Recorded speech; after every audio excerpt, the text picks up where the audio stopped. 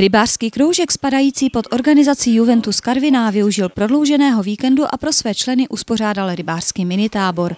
Od 5. do 8. července byli mladí rybáři v terénu s udicí v ruce. Děti poznávají nejenom ryby, ale poznávají třeba i rostliny, živočichy kolem vody nebo žijící ve vodě. Do kroužku dochází děti a mládež od 6 do 18 let a rybaření je jejich hobby. Teďka chodil kdysi na ryby, tak mi to nějak začalo o tom povídat, tak mi to pak chytlo. Rybaření je opravdu drahý sport, ale stojí to za to. Tomuhle konečku se věnuju asi tak 3 roky. Rybaření baví, hlavně s kroužkem chodit tak různě na revíry. Naučí se hlavně být v kolektivu a poznávat tu přírodu. Rybářský kroužek pořádá tuto akci ve spolupráci s Místní rybářskou organizací. Děti a mládež pomáhají rybářům s kontrolním rybolovem kaprů, kde se zjišťuje nárůst ryby. Rybářský svaz tak získává cenné informace o stavu a hlavně váze rybí populace v rybnících.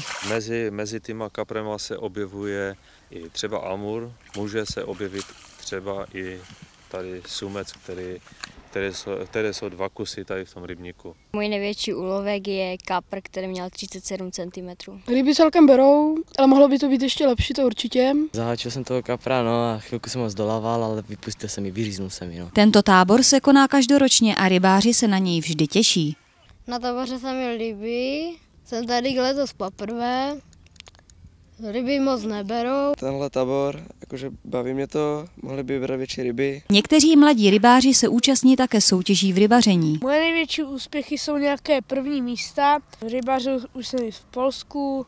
Největší rybu se chytil to asi toho amura, 76, na té zavadě v Petrovicích. Horké dny strávili rybáři v přírodě u vody a ryby brali jedna za druhou. Pro Českou regionální televizi Eva Ilková.